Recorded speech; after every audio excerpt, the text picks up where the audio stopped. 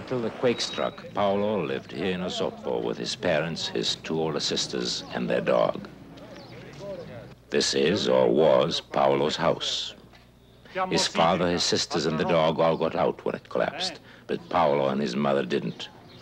The frantic father got the soldiers to dig for them, and now, after hours of working on the rubble, they've heard a sound. It's Paolo. Any earthquake looks like every other earthquake. But in this case, I happened to see this one scene where they were trying to get this little boy out. And quite frankly, in a way, I got fascinated by it and took a risk.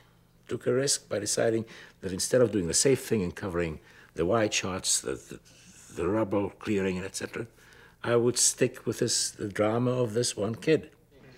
The soldiers promise him a ride in a helicopter when they get him out. The trouble is that they don't know how. All they have is their hands, a cheap saw, and 4 bits worth of rope to do the job with. Then help arrives, a pneumatic tool. The soldiers use it to try and pry away the rafter that holds Paolo's head just a fraction of an inch. But still Paolo can't budge, and now his voice can no longer be heard. It's now 3 hours since Paolo was first found, and now suddenly patience and effort pay off.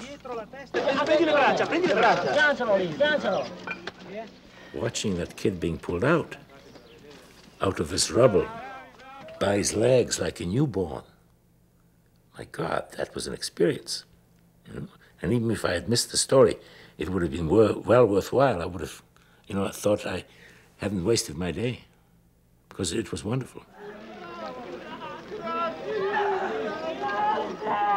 And so Paolo's off to a new life, and maybe he'll even get that helicopter ride the soldiers promised him. Joe Schlesinger, CBC News, Osopo, Italy.